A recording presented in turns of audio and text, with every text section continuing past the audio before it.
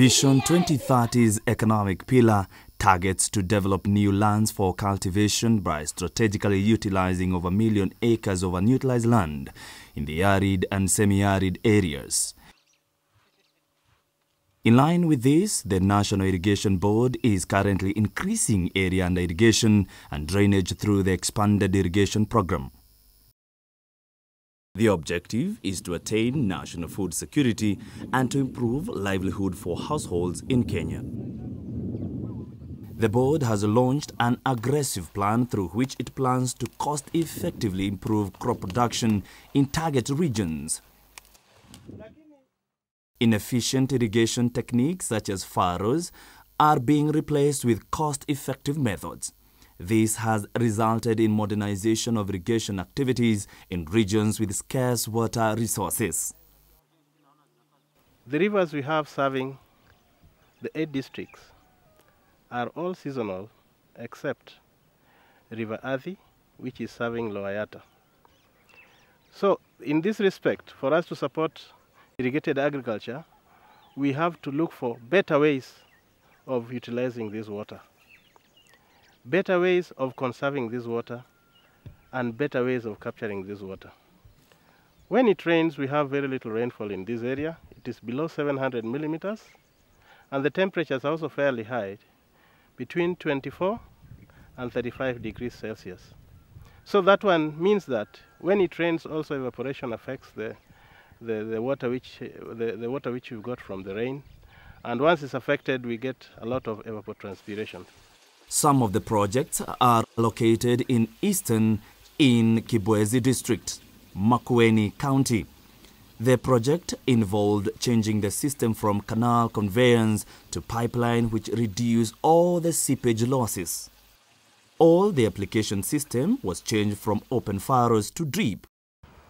The irrigation scheme is a scheme that was started way back in 1953, and it has been going on. Method of irrigation has been, conveyance system has been canals, and the application system, distribution system and application were canals and the furrows. About 7-8 years ago, the canals were rehabilitated. They were changed from earthen canals to lined canals, and we have been operating with it for that time.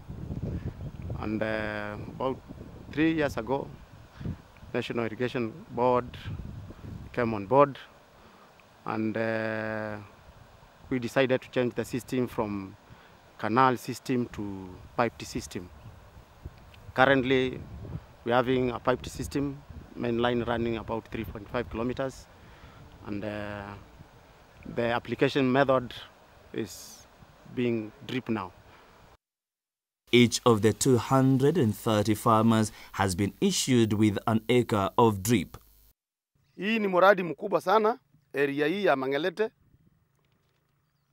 Wakulima wengi wamepata drip irrigation system, wamepewa matangi ya maji, wamepewa drip lines, na hivi sasa tunatumia maji ya drip. The project gets its water from the Mangelete Springs. The project was formerly 5 different projects which were brought together and common intakes made. They have a committee for each group and an umbrella committee for the whole group with a representative from the groups. Tunatoa maji chemchemi hii kwa kisivu hapa, na wakati hapo kitambo kidogo tulikuwa tunanyunyiza kutoka ile baro ile maji kunyunyizia kutoka mchanga. Lakini wakati tulikuwa ile drips, sasa tumeanza kutumia drips. Tunaona ziko na faida kubwa kwa sababu kwanza tunatumia maji chache, na mkulima atumii jembe. Wakati anaweka maji yanaingia kwa tank, yeye anaweka kwa drips, basi inaanza kunyunyizia bila matatizo. Construction works are over and farmers have been trained. The Agriculture Extension Services is expected to take over the day-to-day management and follow-up. By using drip irrigation, water is conveyed under pressure through a pipe system to the fields, where it drips slowly onto the soil through emitters and drippers, which are located close to the plant. Only the immediate root zone of each plant is wetted. It is known that by using drip, the production per unit area goes up, simply because you give water the right amount at the right time, and in that case the production goes up. The maji ni economical sana, maana mahali kidogo maji kidogo natumia area kubwa vile naitumia, so sina wasiwasi na hata kidogo juu ya maji ya drip irrigation. Tunatoka wakati wa faro sababu maji ni kidogo sana because of climate change. Maji imekuwa kidogo sana, so tumekuwa kusaidiwa kupewa hii drip, tumie maji kidogo ile iko kwa ukulima bora na sana sana kilimo cha biashara. The board has installed a complete drip irrigation system for 800 acres in Kibwezi, making the scheme the largest drip irrigation system for farmers in Kenya. Most regions in the country are benefiting from the installation of the drip irrigation kits and distribution of greenhouses. Kwa sababu hapo mbeleni nilikuwa nasumbuka sana. Hata kuamka midnight kwenda kutafuta maji. Na maji hayo 1/8 haitoshelezi 1/8. Na kwa sasa nina havaneka ambayo nina matumaini ya kuzidisha niwe na eka 1, 2, 3. I was about to give up, lakini sasa nina matumaini. Expanded National Irrigation Program started work in this region. We had to devise different ways and best ways and prudent ways of harnessing this water to support our farmers. That's why we started with greenhouses as one of the projects.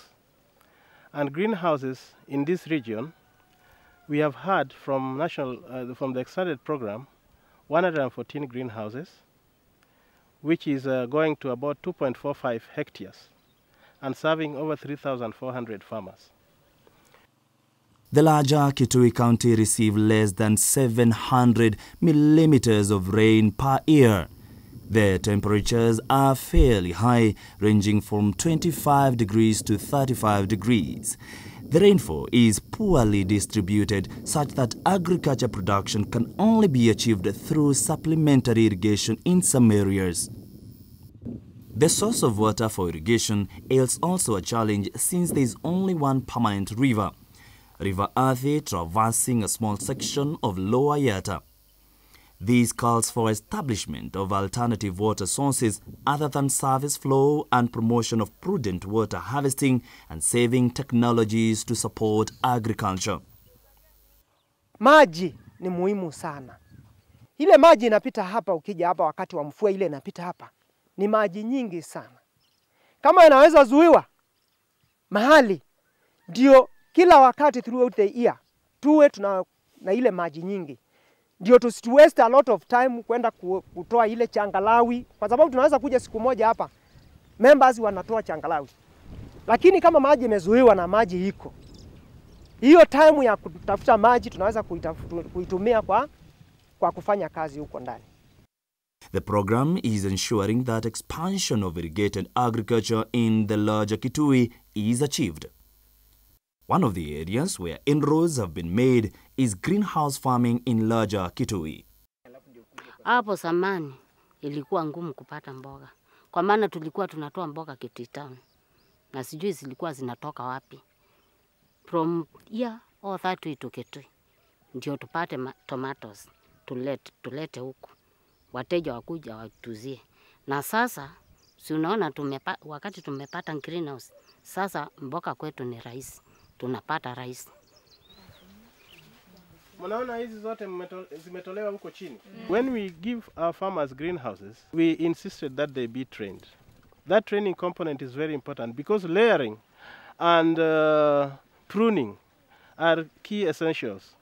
If they don't do that, and watering regime, if they don't do that properly, they'll not get things right. Sinking of boreholes, shallow wells and construction of sand dams have enabled the project to tap subsurface flow. The harnessed water has been largely used to support greenhouse farming using drip irrigation.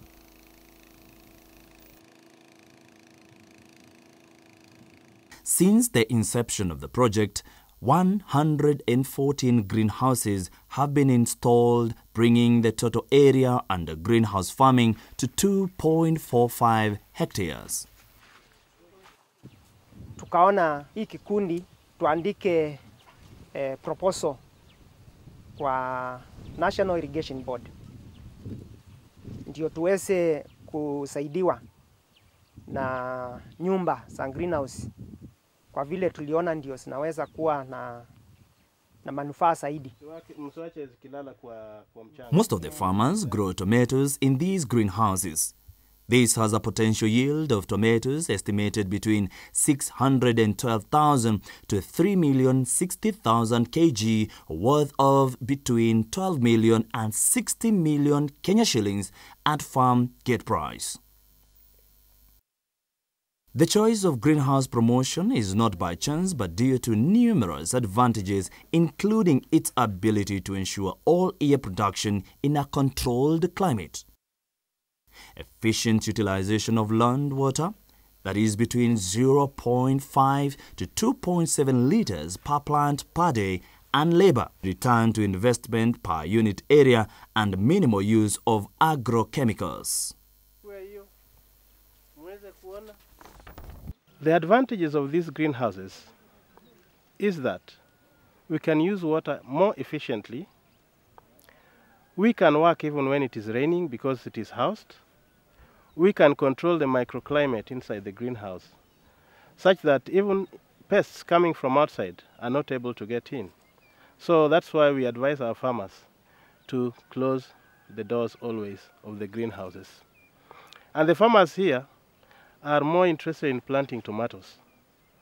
When we look at the planting of tomatoes, one tomato plant can yield 5 to 25 kilos because the harvesting period is extended from 6 to 8 months.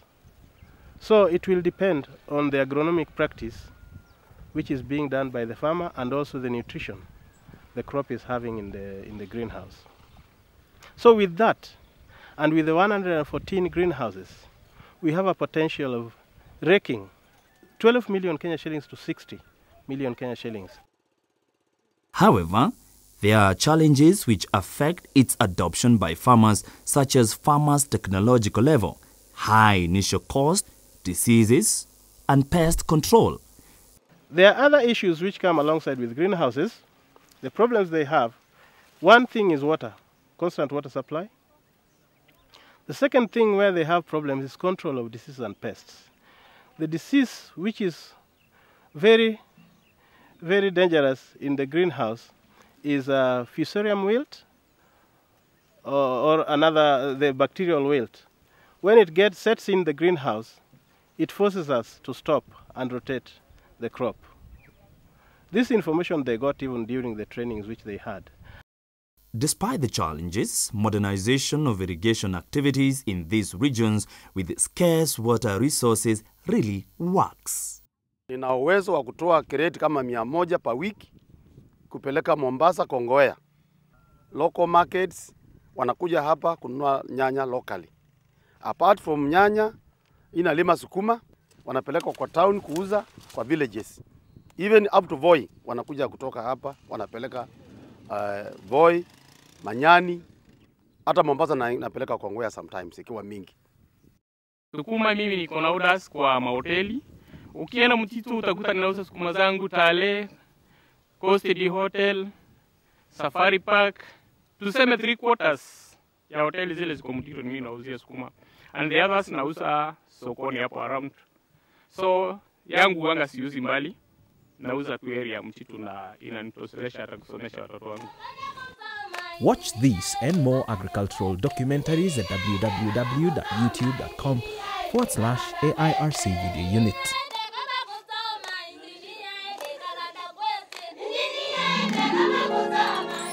AIC.